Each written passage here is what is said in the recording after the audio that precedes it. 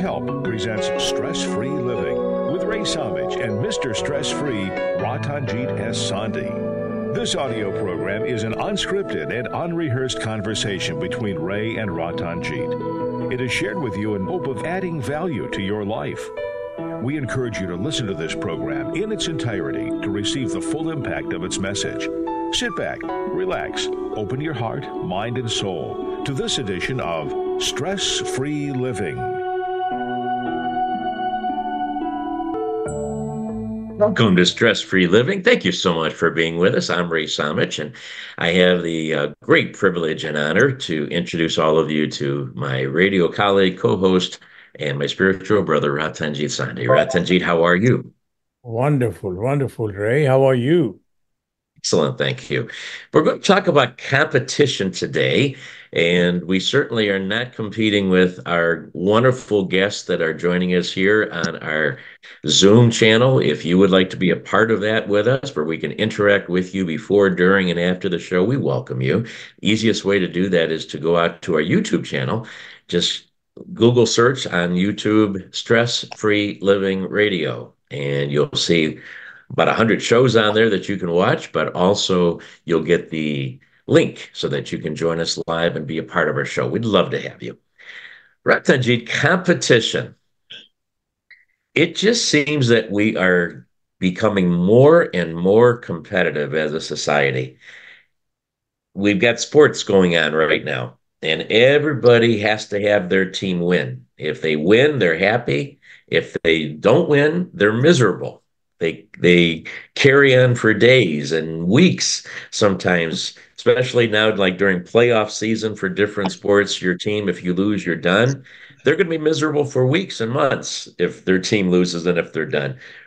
We compete in business. We compete in sports. We compete with our families, with our siblings. We compete perhaps with our spouse.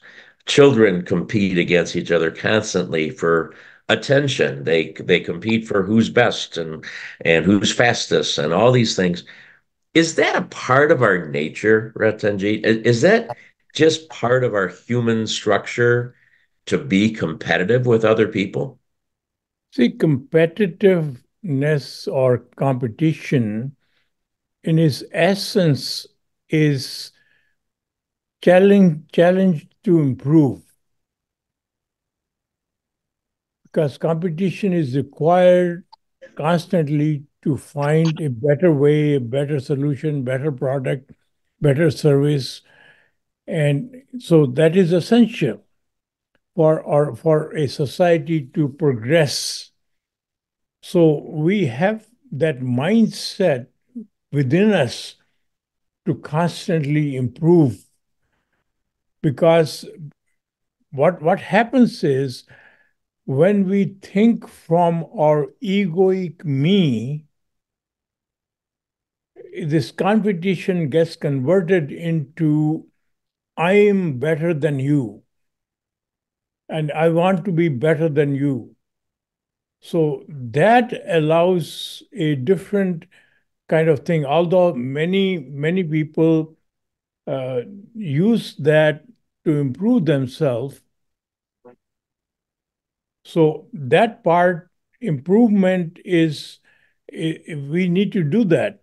But if you improve that for the sake of adding higher value, making your uh, contribution better, rather than defeating somebody else, there's two scenarios reaching to the same place.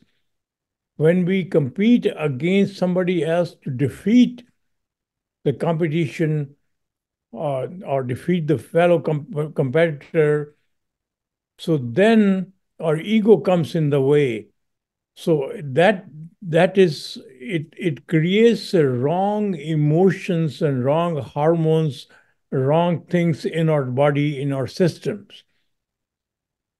And even if when we win, so although we are basically enhancing our egoic self-worth, we don't enhance our real self-worth, right?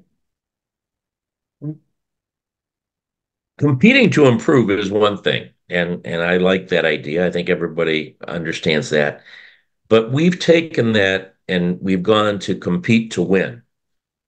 And when I gave some examples earlier, I didn't do anything with schools. And in the school environment with families, you have to be the top of the class. If you are an intelligent person, they know that my child is intelligent. They want you to be the valedictorian. They want you to be the smartest kid in the class.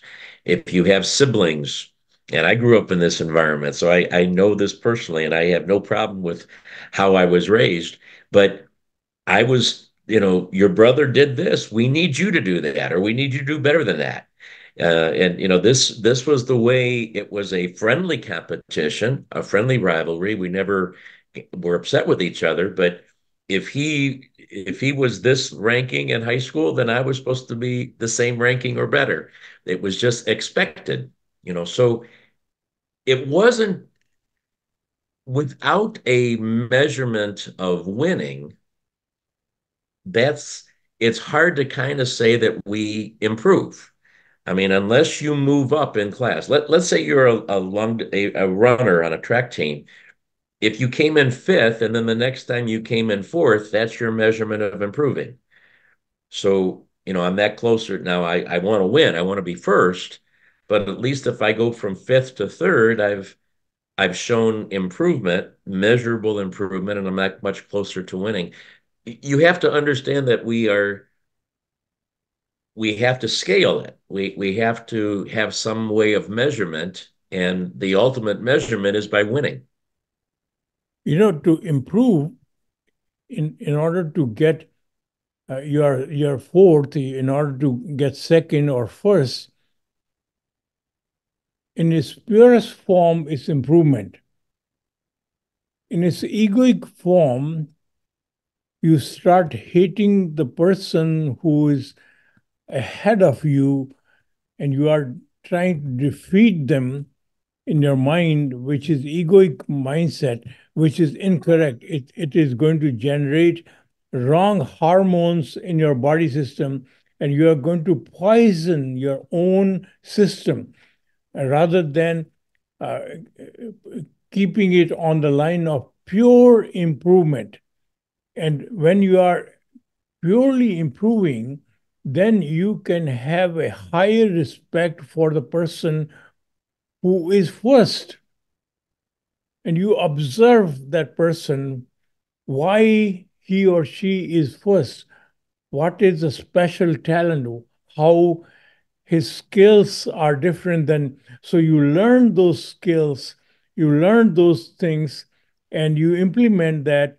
And when you stand higher ranking, then you thank that person, but because you have learned from that person. So it is totally a different mindset. And suddenly, continuous improvement becomes a habit rather than you are looking to defeat somebody. When you are looking to defeat somebody, and then what happens is when you are first, and then you already first, what are you going to improve? It's like there was an interview uh, conducted by between a CEO of an American company and a CEO of a Japanese company. And in the interview, they were talking about the business and product they made and everything. So this CEO for American company uh, brought out this gadget which this company was manufacturing, and he said, look at this product. This is the product we make. This is the best in the world, and we are very proud of this this product. And so again, then they in the interview with the Japanese companies, although Japanese company was the leader in that field, in that product already, but the Japanese company said, we make this product, but we are trying to improve this aspect of this product, and this is little bit not acceptable because this has so it irritated. He mentioned about 10 things which they were going to improve about the product. In other words, there are 10 defects in the product which they were aware of. He never mentioned that their product is the best, although that product was the best in the industry. So that mindset. So who is going to lead the industry? The person who is constantly improving rather than stopped at the best. We already make the best. You know, General Motors in at the time in before 2008, um, or what time when they filed for bankruptcy, I don't remember the date, and they were a company manufactured very good cars, but they discounted the cars manufactured by the Japanese companies, Toyotas and Hondas. They say, "Oh, we have bigger budget, we have more marketing, we can always beat them," and they never really learned from what they were doing, and as a consequence, there was a time the General Motors filed bankruptcy, and Toyota accelerated and took away the market. So that mindset always harms you if you are driven by your ego to be the best. That itself is a disease, that itself is a drawback. And most of our competition is ego driven. Most of our competition is fear driven. Most of our competition is greed driven. So those things come from remaining in the body mode, human body, which is controlling your brain and giving you the reason why you should compete. And these reasons are always going to be fear, greed, ego. And as a consequence, you will stop at your best. We are already best. Whereas when your brain is being guided by your force, divine enlivening force within you, then ego is absent. You are constantly respecting your competition, you are learning from your competition, and you are constantly improving your last best, right? I can't disagree, as always, with anything that you've just said. So, and I'm so glad you said all of that and you laid that out. I'm trying to think, though, especially when we talk about how we learn to be competitive and if that's inbred or not, that I think it's used as a tool. Competition is laid out there as a tool by whoever is teaching us, whether it's our parents, whether it's our business supervisors or the CEOs of the company. And they are trying to use that to make us, to eliminate our complacency, to eliminate to get us moving, to, if we're lazy. As a child, if a kid is just laying around the house and he has no ambition to get better and to do something, and so the parents start using that to say, hey, you need to be better, and you need to do more, and you need to, if you are in sports, you need to compete, and if you're in the classroom, you need to get better grades. I think that's used as a tool by whoever is trying to motivate us to do better. And it's easy to present that then in the forms of be better than this person, or be better than this record, or be better than this time, again with the analogy of a race. You were running at 3 minutes, so you need to make that 2 minutes to get that completed. There is value in that, right? I mean, compared to not doing anything, compared to being complacent and like whatever is good enough is good enough. It doesn't matter if it's all I can be. So I think we use that as a tool to get people fired up. In the corporate world, they take it maybe way too far. In a sales meeting for a group, they get everybody and they rah, we're gonna kill the competition. We're gonna nail them. We're gonna, in the Toyota versus General Motors, I'm sure there were times when one of those companies was saying, we're gonna beat the other one, we're gonna knock them out, we're gonna put them into bankruptcy. Um, is Where does that become bad? Where does that go wrong from the idea of building action, not being complacent, to being harmful? We have to realize that our inner instinct is constantly to do better. In order for us to not get bored, in order to get engaged with ourselves, or we have to constantly improve what we have done. So competition is essential for life to remove the boredom. So we have to we have to understand that. So basically, uh, we are going through school. You go from one class to another, so you graduate, and you become happier. Although there are new challenges of the when you go into new class, you have to learn more. But the feeling of getting promoted into next class is success. You are improving. You are making a difference. So, so in life, this progress is measured by what we have done. Have we improved? Have we gotten raised? Have we gotten promoted? Have we? So those things are you are competing, Right.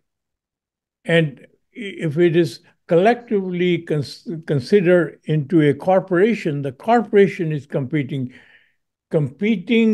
to, we have to understand, competing to do what? Competing Money. to not to destroy or kill the competition, but to make a better contribution from your product or services. So you are competing against yourself indirectly.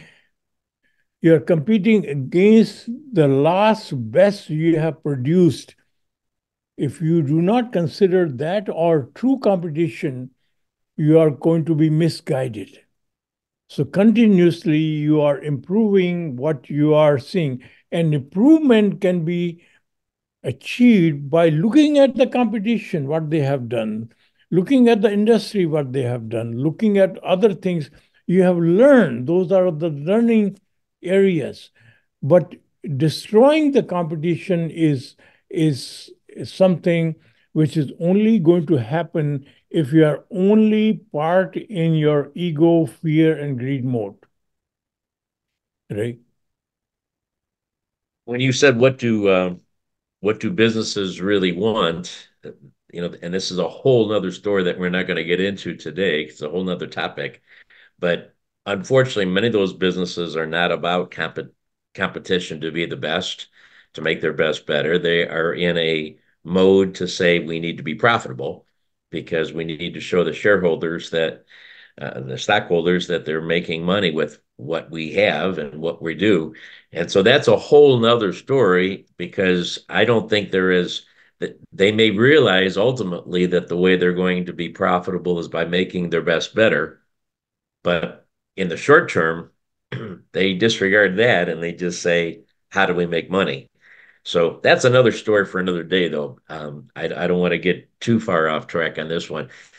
There's enough of this onion to peel with what we've got talking that we are talking about. And what we are talking about this morning, and we're going to come back in just a moment, is how do we separate that ego from our quest for competition? How do we compete in a way that is adding value to ourselves and to others without letting our ego come in?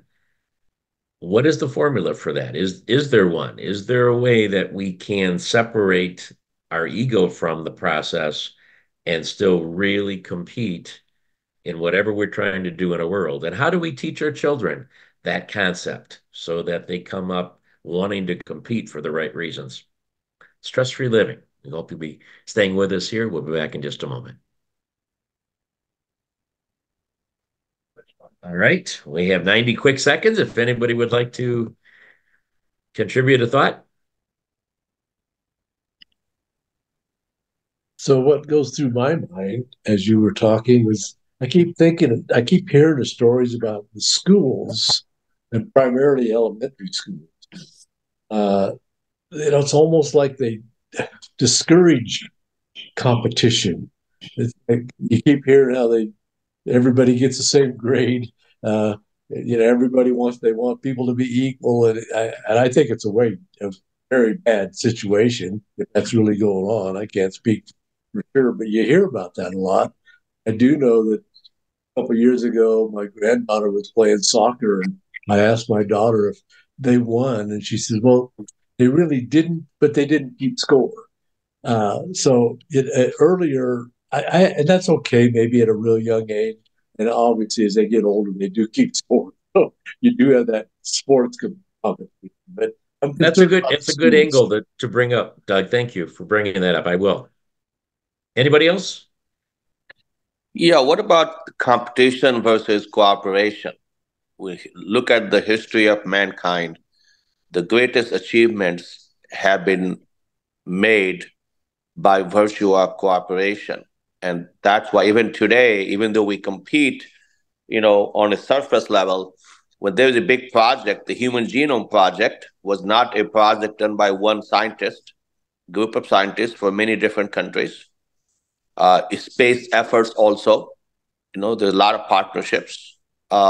We always do better. So there has to be a realization, this idea of, a competition comes from this evolutionary theory of survival of the fittest, which has been proven to not. We are back on Stress-Free Living. Ray Samich and Ratanjit Sandhi with you today. Thank you so much for joining us, talking about competition.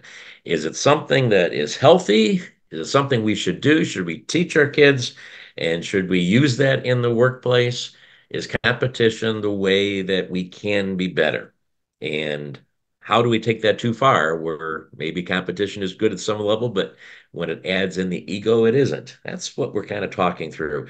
Ratanjit, a couple of really good points were made by our Zoom guest here during that break.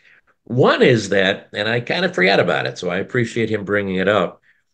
There also seems to be a movement today in a world where they are discouraging competition. They are not keeping score in a lot of the activities, so to speak. They're giving everybody a trophy for just participating. It's kind of a participating mode as opposed to a competition mode.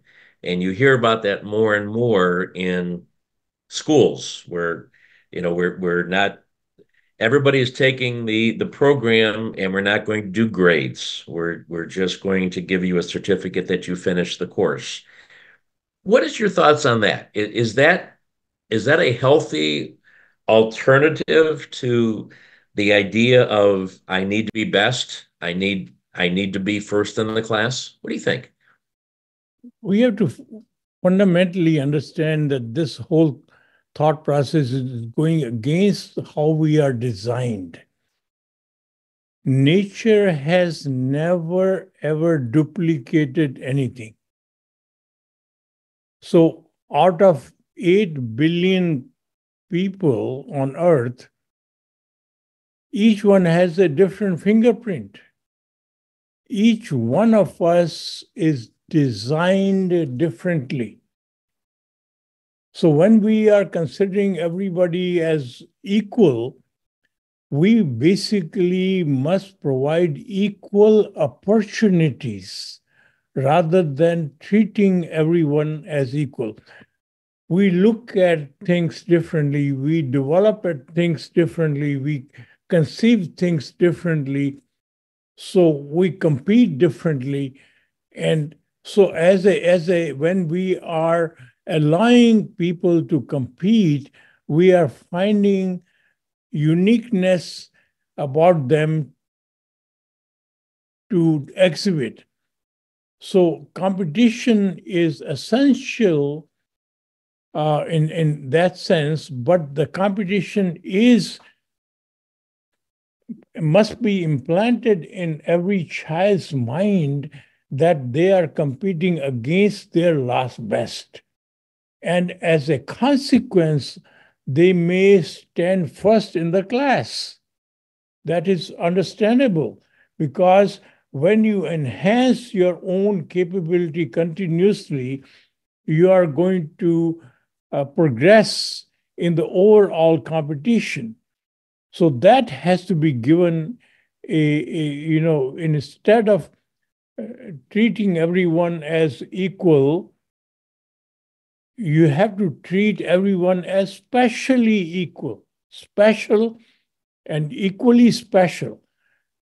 And that is how you nurture. It is a responsibility for the teachers and responsibility for the parents.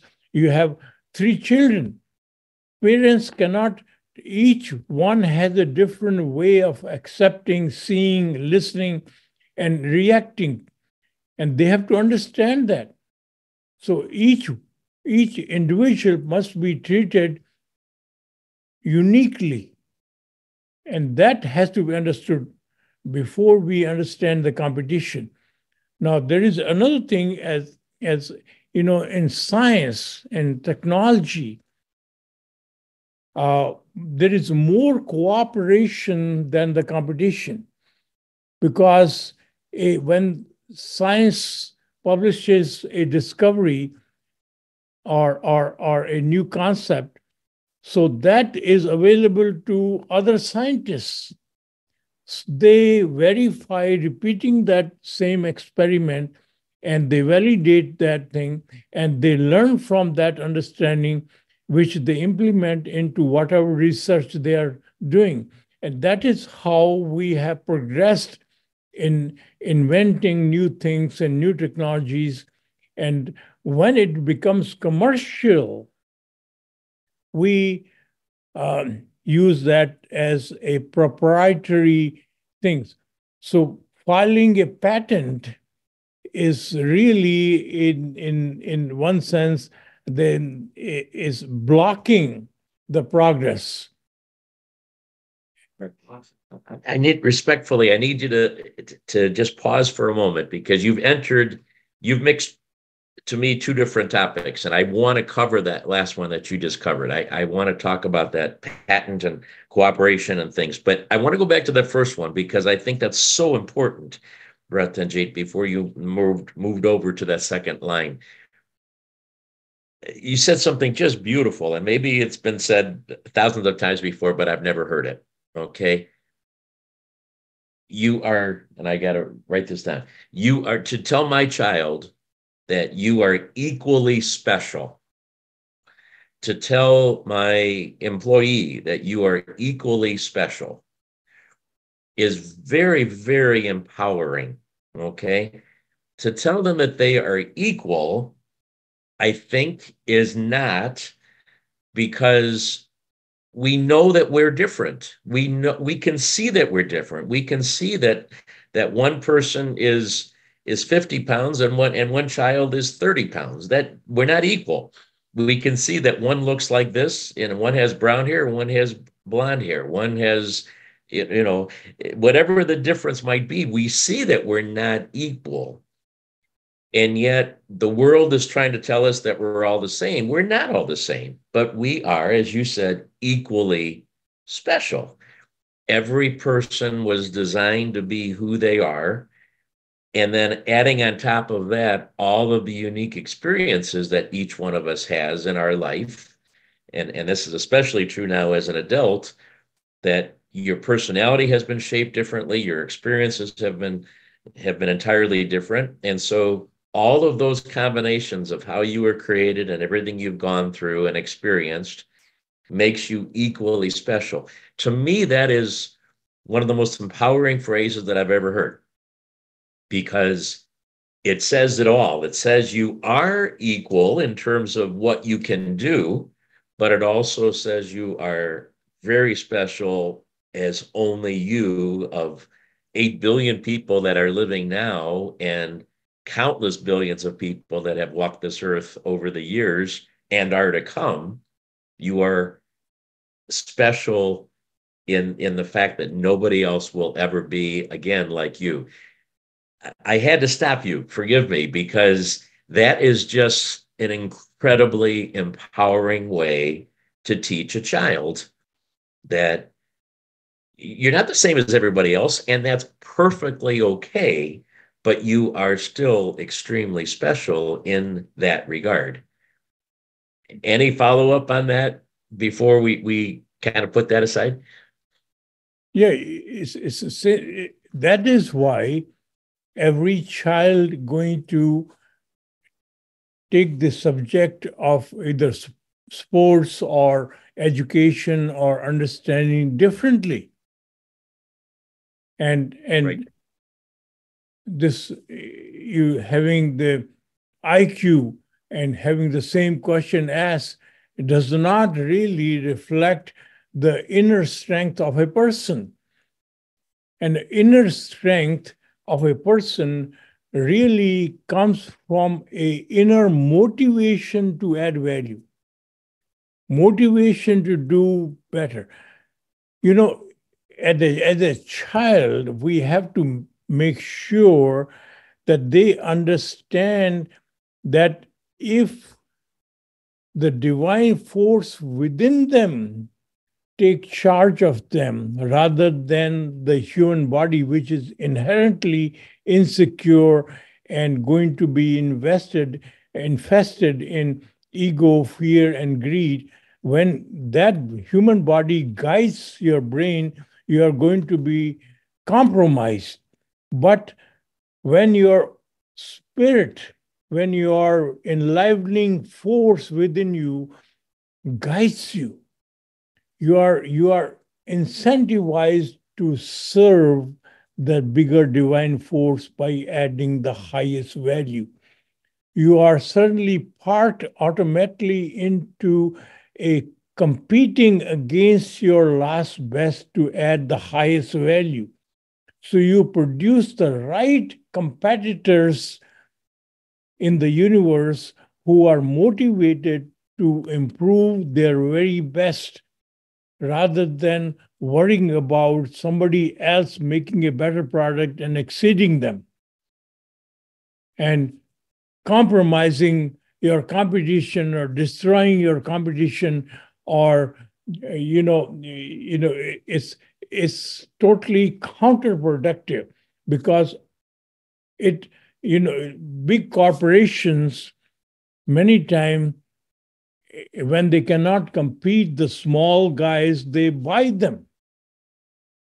And suddenly, and many times, they would not take that technology or product on the market. They would dump it. They would basically take the competition out.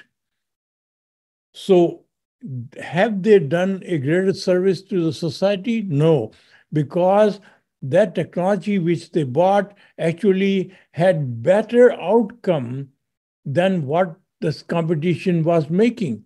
So they have stopped a better product or better service to be available to our society by buying that company and making that obsolete. Well, you've moved into that second topic again. You're so anxious to get in there, and I'm still holding you back, Ratanjit, because we're going to get those, and I hope I remember all these things you're already bringing up that I want to come back to.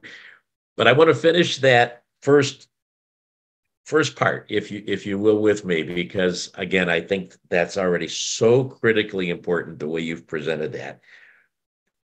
The idea of being equally special. how does that fit in with this trend for participation trophies? Because to me, participation trophies do not encourage, yes, they don't encourage competition because they don't keep score, but they also don't encourage improvement. They don't encourage being your best, doing your best, trying to figure out how I can learn from what I've done and improve on it. It's to me, and maybe that isn't the way it was intended, but I think the way it works is that it causes me to say whatever I do is good enough. I'm going to get a trophy whether I learned, playing baseball, whether I learned how to catch the ball or whether I learned how to hit the ball or whether I learned how to throw the ball, which is the idea. If you're going to try to play the game, you're going to try to learn how to do it. It doesn't matter if I've made an effort to get better, I'm still going to get a trophy. So that doesn't match with being equally special. If you're equally special, it says, okay, even if you're not ever going to be the best player on the team, you can be the best at your efforts to compete, to play the game.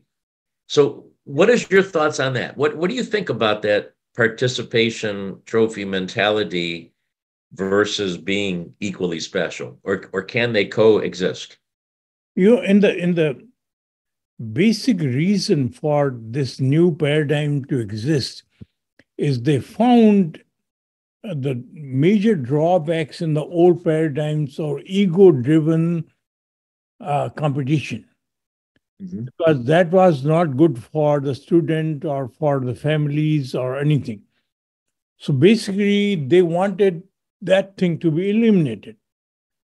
So they basically thought if we give everybody equal trophies and that would be eliminated. Nobody would have the higher ego. Right. Instead of that, instead of understanding why they have the ego, and instead of implementing competition against self, against your last best, instead of competing against the other boys, other girls, or other people, you are competing against your last best. That would have eliminated their egoic thing. So by correcting one thing bad, they have introduced another defective things. So you cannot improve that by using that. If the right thing is to maintain that incentive to improve your last best, your competition has to be shifted from other competing with other people to competing with your own last best. So if you can give the trophy person who has come second, but if that person who has come second in her earlier competition, she has come fourth. So from fourth, she has gone to second. So that is an improvement. So she deserves a trophy. So you can give the trophy to literally the person who is not the first, a different trophy, but that would encourage them. Right. For improvement, most improved. Most improved. Yes, yes. Well, definitely agree with you on that. All right, we're going to take a break. When we come back after this break, we're going to get into that next topic that I know you're anxious on, and it's so good to talk about. And what it really comes down to is competition versus cooperation. Do you want to drive those other companies into the ground, and eliminate the value that they might have in the long run? Do you want to, the idea of patenting and copywriting, is that ultimately productive to box everybody else out of the marketplace?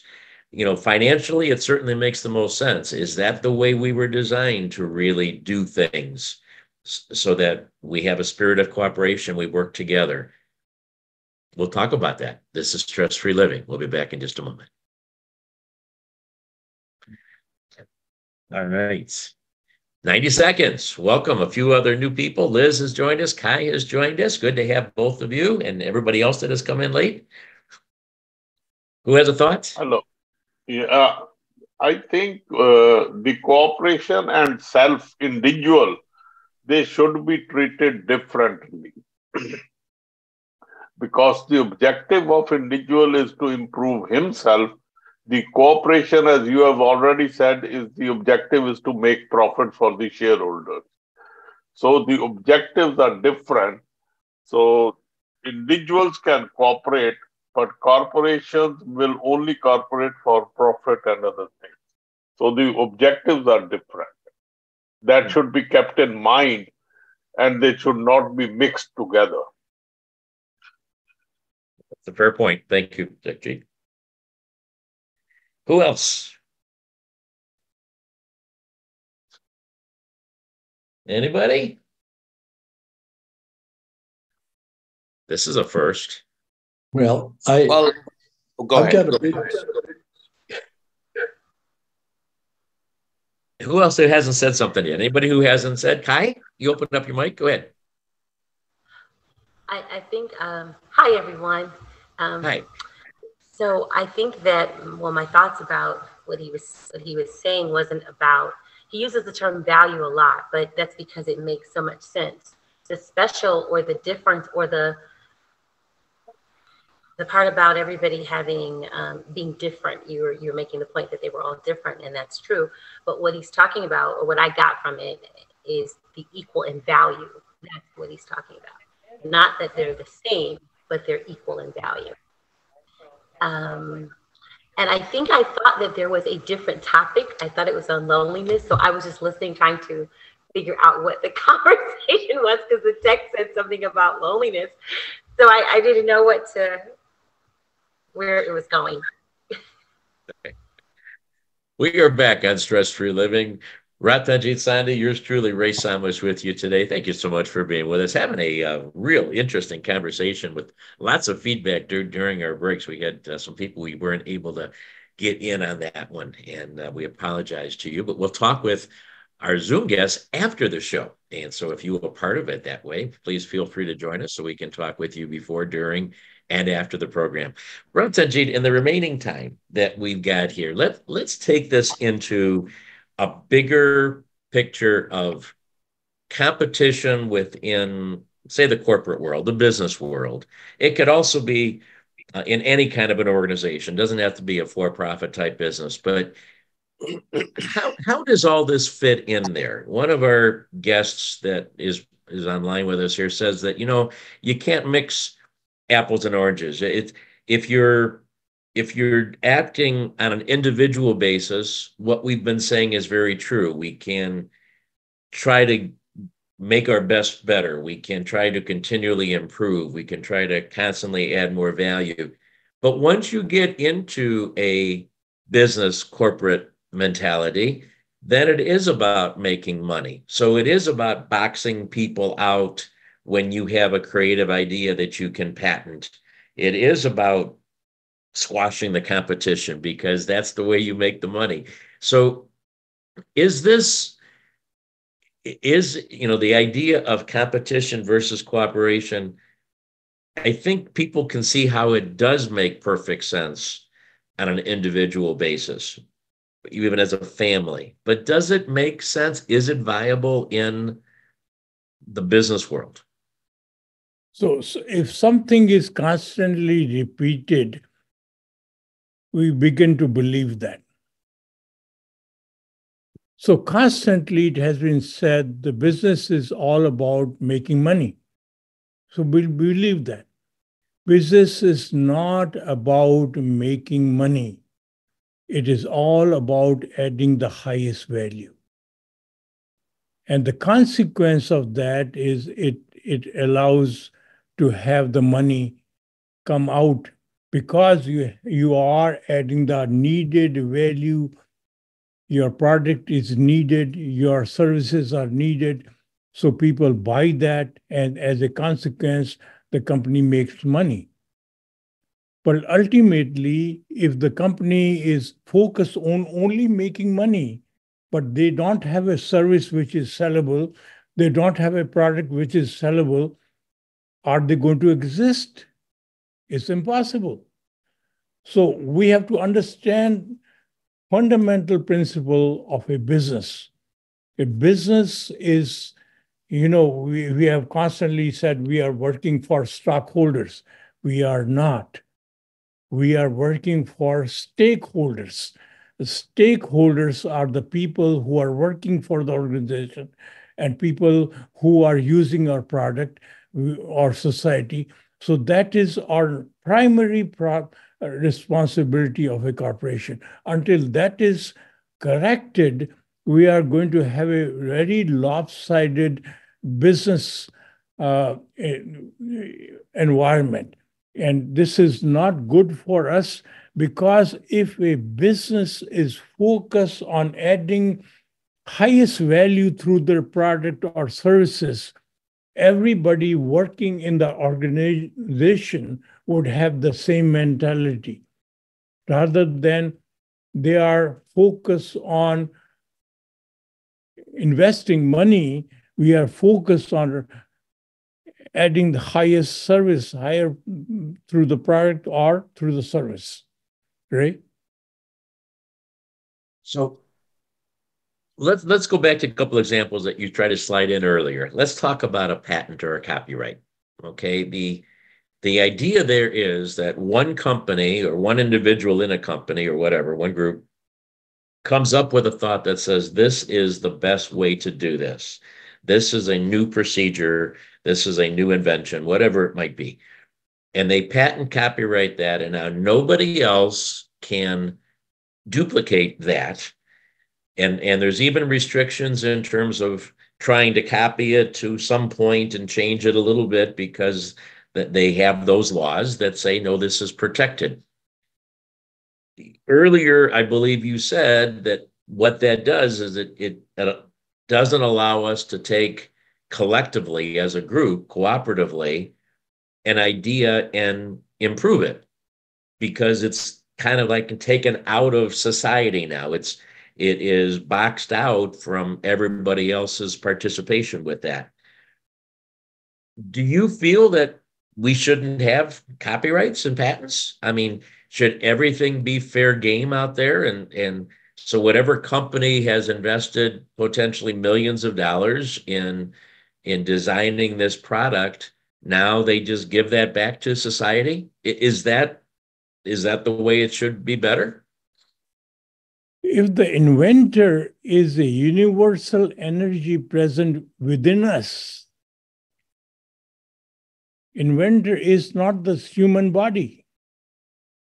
Or all your creativity comes from the energy which enlivens this human body. So anything new which is invented by that energy should be a common property. And as a consequence, the society will grow itself. Look at the company Walmart, which is the largest company in terms of number of sales. It was. And retail sales, yeah. Retail sales. Retail sale is the oldest business in the world. Mm-hmm. They have done it in a different way, which is they have not filed for patent for the ways they are doing it.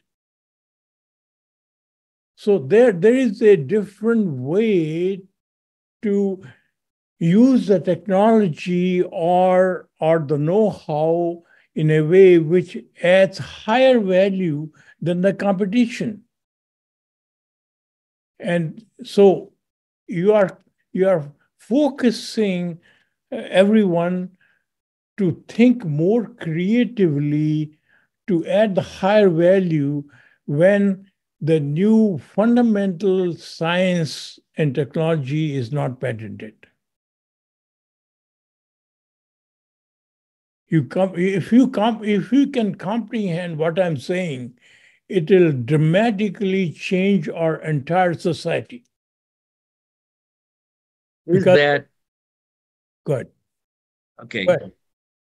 You had a chemical business. That's what you did. And you sold your property to a bigger chemical business. If that hadn't been copyrighted, if you didn't have those patents, then there wouldn't have been value. I only filed 2 or 3 patents, which we never used them. So I never filed for a patent. Yet Really did. nobody, even the Dow Chemical, could not, copy our products or technology. Because if it's like this, if you make coffee and I make coffee, and your way of constructing that coffee is unique, and my way is different, but your coffee tastes better than mine. So although I can take your coffee and analyze it, but I will never be able to duplicate it. So some products cannot be duplicated simply by analyzing it. This is obviously a game changer because that's at the very center of the corporate world. And we're only bringing it up as an example, though, of cooperation, of taking maybe not only my best and making it better, but taking somebody else's best and making it better, because it eliminates the duplication of efforts. If the society owns everything, if the business world owns all of the ideas that are out there in the business world, and can continue to escalate it from where it's already at, I mean, obviously that's a paradigm shift of major proportion, because right now every entity is an individual. Every group has to start from zero all the time in order to compete. So I guess you said it unequivocally. You really think that is a mentality, even in the corporate world, that can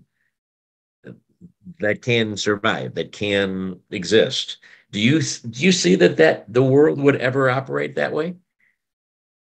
Eventually, once they realize, once they get away from the egoic, fear-filled greed mentality, they would realize that. And that can only happen once we realize who we are.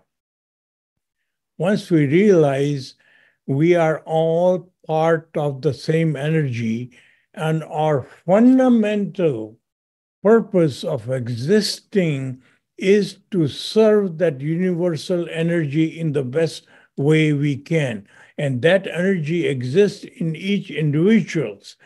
So to serve that energy is not done in temple or churches or synagogues or mosques or gurdwaras. It is done by serving another fellow human being or life, where life exists, or the environment. So the universal energy is omnipresent. We call God as omnipresent. So basically, the God is not one person sitting in the cloud and dictating everything. The universal energy has to be recognized, and we serve that universal energy unconditionally in the best possible way we can, because universal energy is serving universal energy. Universal energy within us is serving the universal energy around us. So it is all the game of the universal power, and there is no room for ego, fear, and greed in it. So until these things are taken out of the society, our society will be compromised, and constantly we will have fights and undermining and cheating, and all these problems basically exist because we don't understand who we are.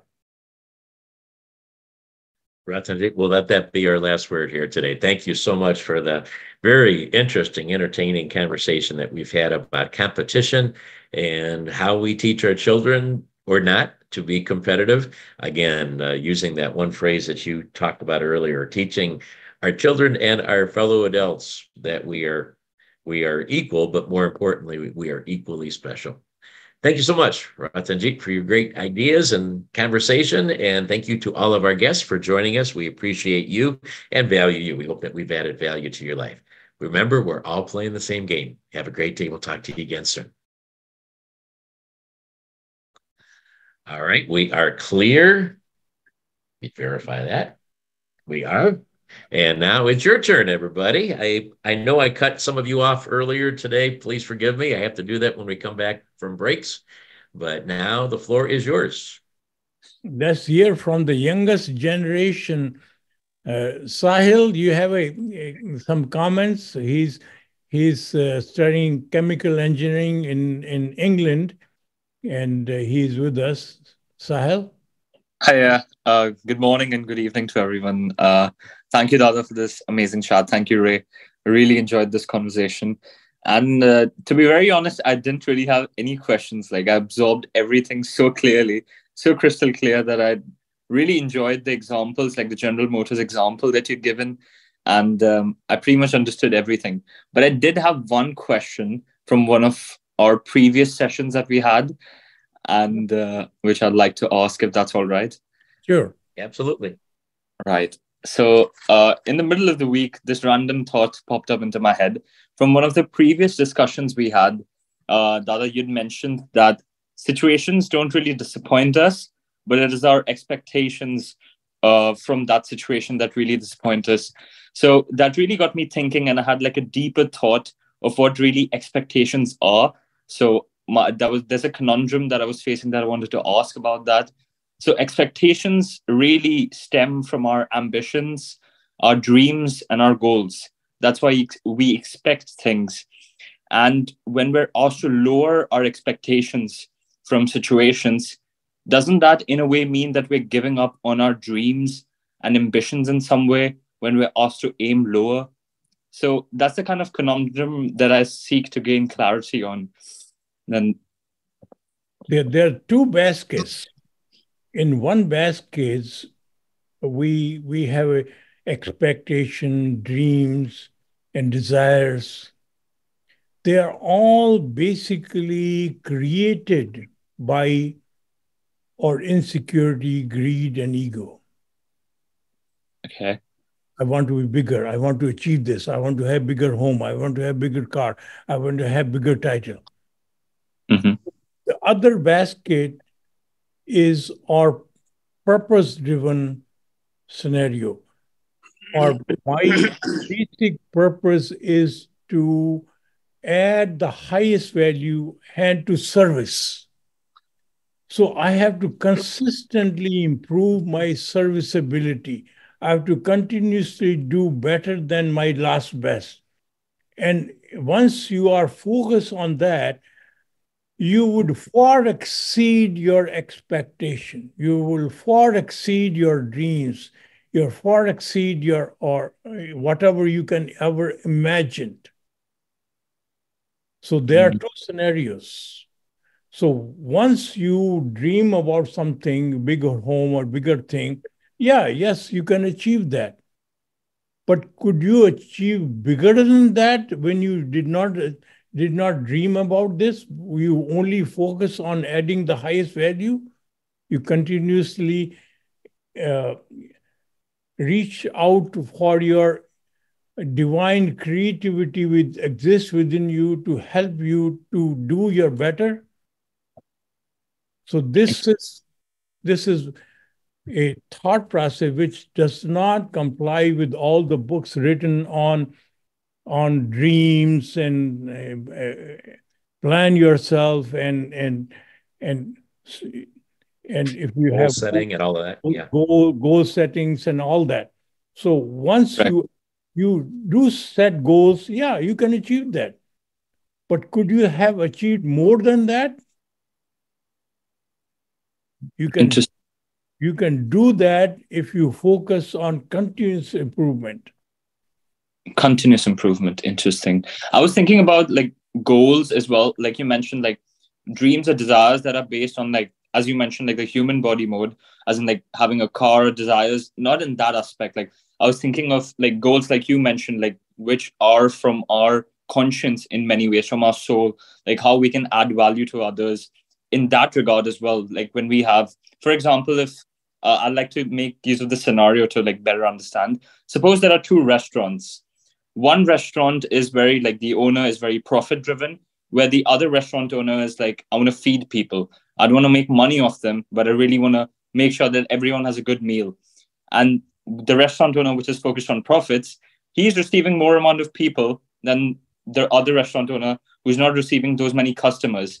So in that kind of a situation, even when your mindset is instilled in adding the highest value, but you're not getting results, how do you motivate yourself, or how do you lower your expectations in that aspect? First of all, you're presuming that the person who is money driven is more successful. Person, if there are two restaurants and one is more money driven, they have fixed menu and you order whatever you want and they don't care, and you are not getting the right kind of treatment from. So the other restaurant, they welcome you and they basically modify the menu for what you want. And the service is amazing, all of those things. Yeah. Obviously, that restaurant is going to succeed. Mm-hmm. So it is a wrong concept in our mind that the money-driven person is more successful. Not really. Correct. They can only go so long, but eventually the pure-minded restaurant owner will succeed. Interesting. Thank you. Yeah. Let me go ahead. I'm sorry. I was just going to add one other thought on your original question, is that the expectations, because I was a big part of that conversation a couple of shows ago.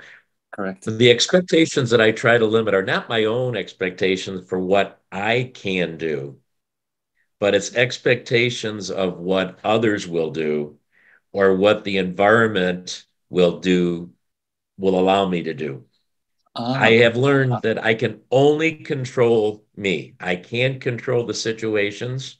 I can't control what others are going to say or do in a response. Those are expectations that are terribly misguided, because they basically, we set ourselves up to fail if we think people are going to do certain things around us, or that, it's going to be a sunny day when we get married and it ends up being rain. I can't control that. And my expectations were on these beautiful pictures outside with the sun, and now it's raining. So it's those expectations that set us up to fail. But my own expectations of me to add the highest value, to work harder, to work smarter, to be more creative, those I still have. Those are the ambitions that still drive me, hopefully not for ego, but to add the value. I still have those expectations of myself. I just don't have expectations of other situations and other people around me. I try to have more acceptance of those because they are what they are, but I don't try to have the expectation that they're always going to be perfect. Wow, amazing. That's really encouraging. Excellent. Yeah. All right. Thank you. That was good. Thank you. Good to have you. Who else would like to? Maybe Oh, go ahead. No, you go ahead. I always talk. Please go ahead. Okay, thanks. Just to go back to the conversation that we had today, one of the concepts that kind of stuck that I was thinking about from an interview I heard with Simon Sinek. He's a nonfiction author and speaker, and he's a consultant for Fortune 100 companies. He talked about the difference between infinite games and finite games, where finite games are like where there's clear winners and losers, and that goes back to like the sporting competitions that we've talked about. And infinite games are more about like life that we're playing, the game of life that we're playing. And he was saying that he gave talks at Apple and Microsoft, and Apple was really focused on really creating the best products for their customers and always trying to improve for their customers. And Microsoft was just talking about how they can beat Apple in their next product. And that's just kind of goes back to like the shift that we were talking about today of making your best better. So just wanted to add that concept because that kind of helps me when I think about this is an infinite game, so I need to make my best better.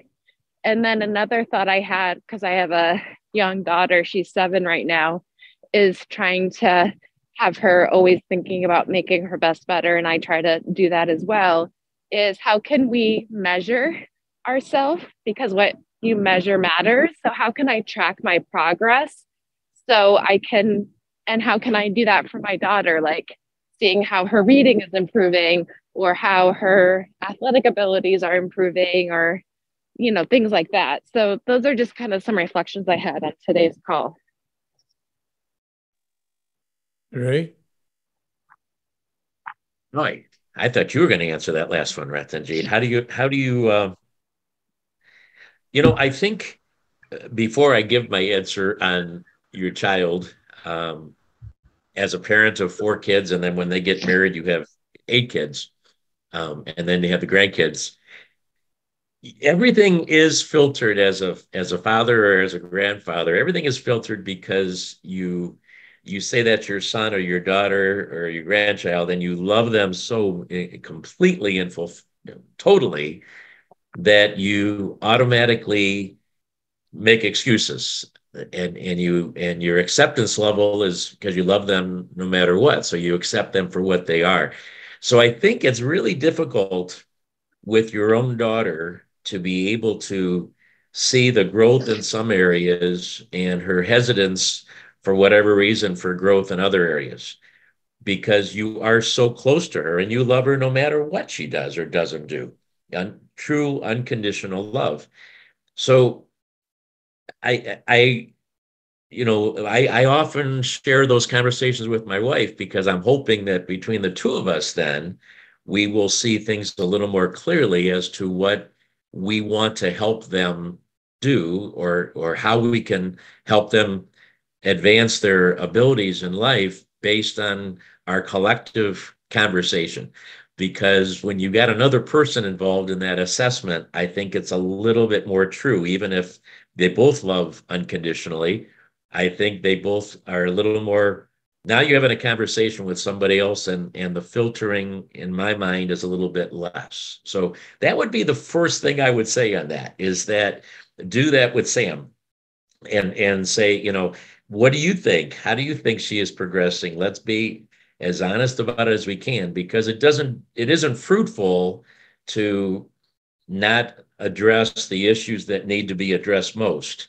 And some of the obvious, it's easy to see that she's reading better. It's very easy to see that, and you want to encourage that. But what about the things that you're overlooking because of your unconditional love?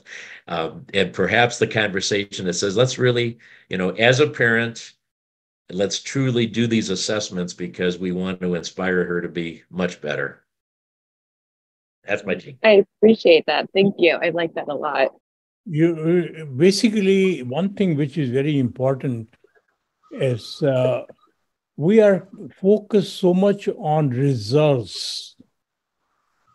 But if we focus on our intentions more than results, results would follow. So make sure her intention, and secondly, to support the intention is effort. Those 2 things cannot be sacrificed. They have to be higher and higher, and they will bring about the results. Results is only a clock which we use to measure the timing for our running race, but the race is won by the techniques, by the effort, by the intentions, and not by the clock. I love that. So focusing on how hard she's working and her intention to improve, and the results will come. I love that. Thank you. And for myself as well. I mean, that's for all of us. It's not just for the children. That's beautiful. you should comment on intention and effort more than on the result. We wait till the result happens, then we say, oh, you have done a good job.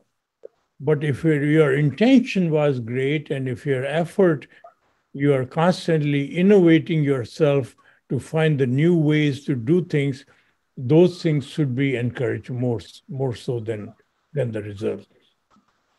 And I have to add this. It's just one of the very first things Ratanjit said to me 20 years ago was he said, if somebody pulls a gun and pulls the trigger on a gun, but for whatever reason, the gun didn't go off, are they any less guilty than the person who did pull the trigger and the gun went off? And the answer is no, really. Ultimately, it's no, because the intention was to pull the trigger and to shoot somebody. And the fact that the gun misfired is irrelevant. Okay. So the intentions Ratanjit talked about is perfect, brilliant, and it's great, but also the intentions to do badly.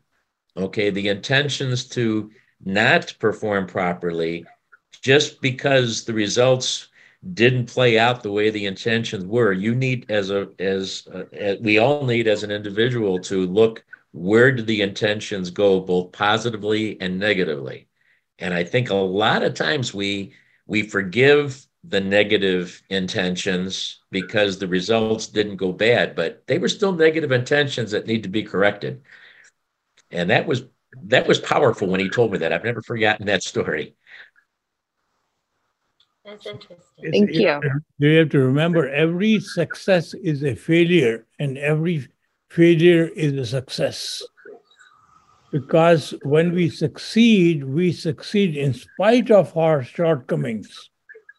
And we camouflage our shortcomings, which we are not able to improve.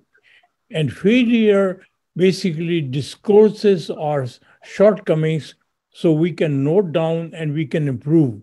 It gives us the opportunity to improve, not that so we must celebrate our failures and be grateful for successes, because in spite of our shortcoming, we succeeded. So we should not take the full credit for our successes. We should always be grateful for those. It made me think of something in this conversation. It was my mom and the way that she raised me to always be the best that I could be. And for me, I never experienced jealousy because ever in my life, because I always focused on just being a better me. And so I teach something in my classes with my students called intentionality. And intention plus personality equals intentionality. So sometimes you have the right intention, but when it meets your personality, it may come across the wrong way. So when we have intentionality and we put those two things together with our personality, our intention, as long as it's based upon integrity and to do the right thing for the right reason, then whatever your personality is, it will fuse into a way that's a creative way of being you and the way you work in the world. And so I think the way I don't know that we measure it that way, because you said something, there's so many things going around in my head as a teacher, an educator. It made me think of how we create that measurement. And it's the same way that we do it as humans and as adult souls. When we become a solid soul, we're that way because we can understand that we can make a different choice, and that our choices, or the quality of our choices the next time, helps us to understand that we are improving, that's the measure. It's not necessarily that you can physically measure those kinds of things, but emotionally, mentally, psychologically, spiritually, it's the conscious awareness of the choice that now says, okay, we've gotten better. And in the same way, that's kind of how I look at dealing with young people as well. I can tell by the quality of the next best choice that they've gotten better. So I don't know that we measure it from a physical standpoint like many other sciences, but that's a good way of measuring that with children, I think, and in the same way with us as adults. What is my quality of choice the next time, and the peace that I have within about the choice? Thank Good. Let's see. We have not heard from Dr. Marsh today. Any comments? Yeah. First of all, I appreciate my mother was a teacher, so I really appreciated her comments, and I love the term she came up with. There's so many things that ran through my head. With the Browns are in the playoffs, and I'm thinking if each person does its best or that person's best, Myles Garrett, who's the lineman who talks about doing the best he can, and if everybody on the team does the best they can, they have a better chance of winning. In other words, it's not competition with each other, but each person doing the best they can. And in that way, the team has a better chance of winning. So by doing the best that each person can do, that increases the chance of a positive outcome. And then we're grateful regardless of whether we win or lose. So that's sort of where my head was today. You often see some of the best teams end up losing. When they play a game not to lose, they lose. When they play a game just to give their best performance, they win.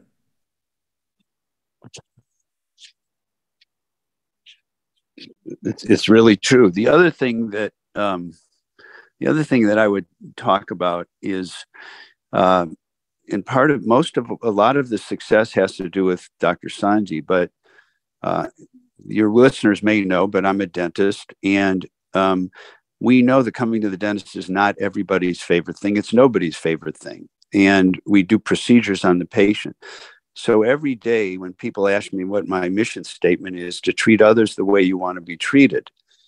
We don't need a fancy thing. And then what we try to do, whether it's wiping them with a Kleenex, whether it's welcoming them properly, each person on my team needs to do the best that they can to make the experience that good for the other patient. And I think a lot of the reason we've continued to, I'm not say succeed, but continue, is because the patients understand that we're trying to do the best for them, what they want to be done in a kind way. And that is when people ask me about practice building and advertising marketing, it's pretty much what Ratanjit said about trying to do the best you can, providing value. And I've often kidded to him that I'm going to continue to work as long as I can because of that reason, that's the way that in this society I can provide value for others. Just use the word better instead of best. And when you deliver what the customer expect, is mediocrity. When you deliver more than what a customer expects, that is excellence. Say that again, Ratanjit. When you deliver a service, what a customer expects, that is mediocrity. When you deliver higher than what a customer expects, that is excellence. All right. Any comment, Ray? Yeah, I absolutely agree. I'm going to use that. I was inspired many years ago after reading some discoverhealth.com literature. I'm a writer, a little bit. I'm not a great writer. I'm learning to be more of a writer. But after reading some of Ratanjit's literature, I've always taken words and changed them around and made them mean what I wanted them to mean. So I was inspired to write 10 definitions of words that were my favorite words, like integrity and excellence and things of that nature. And then it kept growing in my mind about consciousness to the point where I call something Christmas consciousness. So if we all have a Christmas consciousness, and I think that's what he was talking about going back to earlier today in terms of constructing business and corporate concepts and patents and things of that nature. If we have a mindset or a consciousness collectively to do good and to share and to see that we're part of the divine collective as opposed to the me, I kind of thing. It's kind of like what Dr. Marsh just said, which is what reminded me of that. My commitment is to, to be in excellence, to do more, to do better, to make people feel really good in this moment. And for me, dentist is terrifying. So most people feel that way, but his desire and his intention to make people feel at peace and ready to receive the service. So in the same way, we go back to the beginning of the conversation, or the part that I came in on, the business construct and the corporate construct and the patent. If we're all thinking in terms of the collective as opposed to the individual, and we recognize that we're a part of the all and the one, and then our, what I call Christmas consciousness, would always be in effect. So when you're pleasant during the holidays, imagine if you were like that every day. So take your Christmas mindset every day with the hello and exchanging niceties and Merry Christmas and Happy New Year, and be that every day, and imagine the world that we could have, not only individually, but collectively, because we're all on the same mindset of oneness, of love, of value, and of just not only adding the highest value, but being the highest value. Very good. Beautiful. You should do a show instead of me. I should do a show with you. I need you. The world needs you. Rakesh, I haven't heard from you for a while. Go ahead. Thank you. Well, I'm listening. I'm enjoying. I think the diversity of ideas is very stimulating. So thank you. I'm always a big picture type of person, like paradigm, constructs, that's how my mind works. And so I'm just listening to all of you. I'm thinking, what's the biggest question here? So it comes down to me about individual interests versus collective good. That's what competition is all about. Is it going to be a zero-sum game, or is it going to be good for all? And so this is a construct that humanity needs to decide which one they want to live. And unless there is a larger change in our perspectives, we are going to have this competition until we die, all of us, and the earth is destroyed. So that's the way it's going to go. The good news is that there are constructs in our world literature where they talk about these kinds of things. And they talk about the cooperation is the best way to live our lives. You just become your own best, and you don't try to harm the other individual in any way, shape, or form. And that is the formula for a peaceful, prosperous world. But it has changed quite a bit. And so unless there is a real movement towards that, I don't see any kind of hope. I hate to be pessimistic like that, but that's the way it is. This will need a sea change in the way humans look at ourselves. Yeah. I think we must be the change. Yep. I also am not optimistic that in my lifetime, the corporate world will eliminate patents and copyrights and all work together. I don't see that happening in the foreseeable future, because we're too based on money. And in the short term, money is more obtained with, I think the perception at least is that I can obtain more money by patenting my idea and running with it exclusively. But I do have hope that, there's been a lot of paradigm shifts in the world. A lot of things are happening today that never happened before. And maybe people will start getting wise to it. May I just add one more thing as an example of that? And, I know I often talk about the ancient Indian culture. So if you can Google this, anybody can Google this. If you just Google 3 keywords or key phrases, the size of ancient Vedic literature, then size of ancient Latin literature, and size of ancient Greek literature, you will fall off your chair. If you combine all ancient uh, literature of different cultures, you combine them and add and multiply that by 1,000, you will still not reach the size of Vedic culture. So there's so much literature out there, so much knowledge. None of that was patented. None of that was, it was left out there for greater human good. So we have examples of that. And lots of ideas were borrowed from those, that literature, the vast literature, and converted into profitable, ventures. So we have all of that in plain sight. We just need to look at them. Basically, if you study all the literature, Vedas and ancient literature, you will become a tremendously learned person, but you will still remain the same until you change your habits. Because we live our habits, we do not live our knowledge.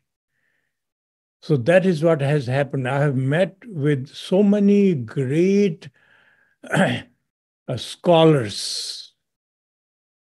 They talk something amazing, they live something different.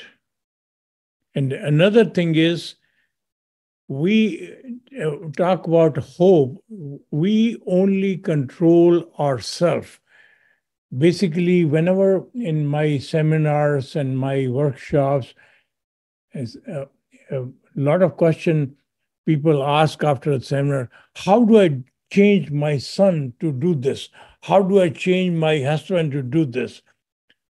Basically, if you are constantly working on changing others, you will never do that. It is by changing yourself, you change others.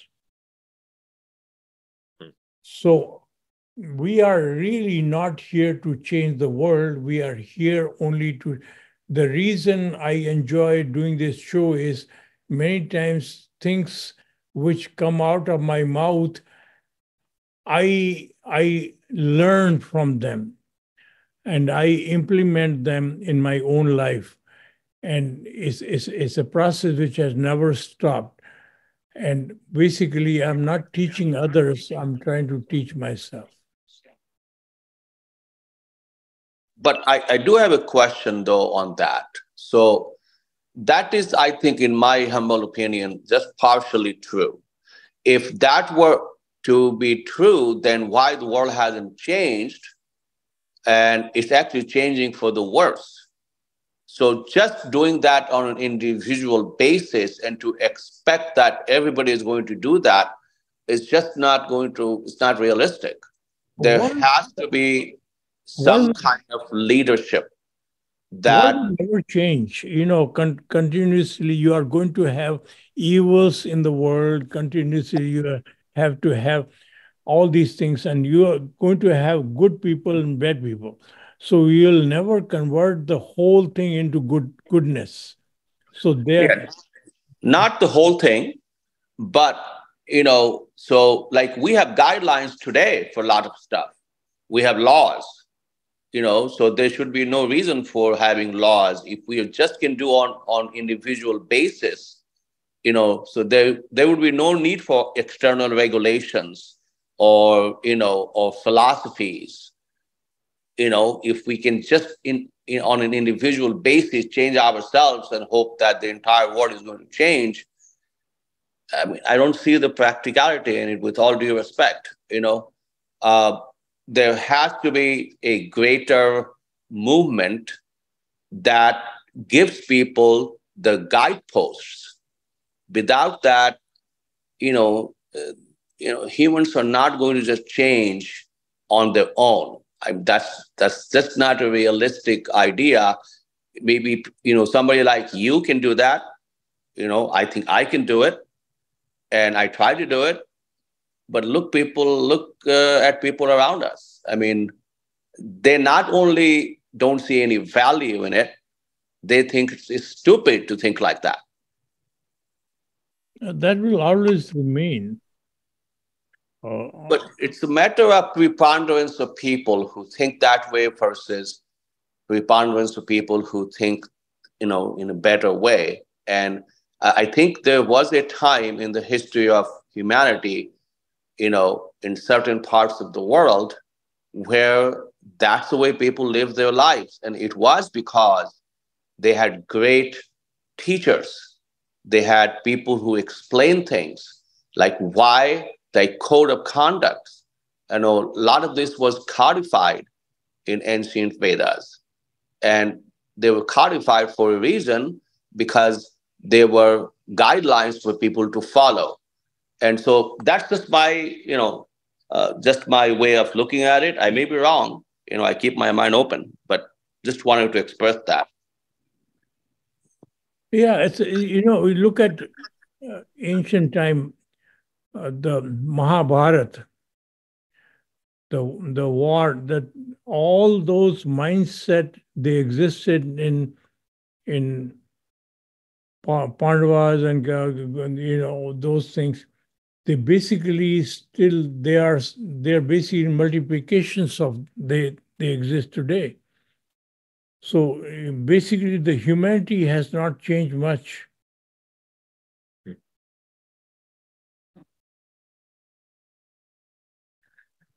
All right. Anybody else have any last thoughts today? Appreciate the let's see, 1, 2, 3, 4 of you that have hung on till the end. Uh-oh, we just lost one. 3 of you that have hung on till the end of this lengthy conversation. Yeah, maybe next time, I once again, I wanted to say something. Mahabharata war, when it ended, all the specialized weapons, if you believe what's written in that epic, they were destroyed. They were destroyed on purpose, so that never happens again. That is the way it's described in that epic. Right now, we not only not destroy those weapons, we're making more of them. And so there is a difference. It's not the same. Yeah, there are always going to be difference, but ultimately, but that's a profound difference. It's not just any difference. It's a philosophical difference that's huge with far-reaching consequences for humanity. The biggest hope is life and birth, because every human being which exists today is going to die. Right. So good and bad is going to finish with them. So new generation is going to come fresh, and if we can inculcate this wisdom in the new generation, we'll change the humanity. And that's what we're here. Let's hope so. Yeah, that's what I get out of most of what I've learned from Ratanjit for the last 10, 12 years, and just in life in general. It's not about what we're just getting now, but it's about what we're leaving behind. And we have to be very intentional about that, because if you look at all these different movements, the social movements, the political movements that are happening in this time, in particular with all these universal shifts, it is important right now that we make a decision how we're going to move forward, and know that this infinite love agenda, which I call it, because that is the infinite power. If we move forward with that infinite concept of unconditional love, unconditional gratitude, and oneness, and we are able to, just like I see them indoctrinating kids in school all the time. I look at, let's say, the LGBT movement, all of these new movements that are happening in society, whether you agree or disagree, these things are happening now because of the way that the universe is open, the portals that are open right now. And those of us who want to forward the agenda of oneness and the agenda of value can actually make a collective and powerful move if we band together in the same way, follow certain constructs, and that's in the same way that they did to get this agenda out, because it is important, not just what we believe now, but what we understand about the legacy we leave into the future. Yep. Thank you so much.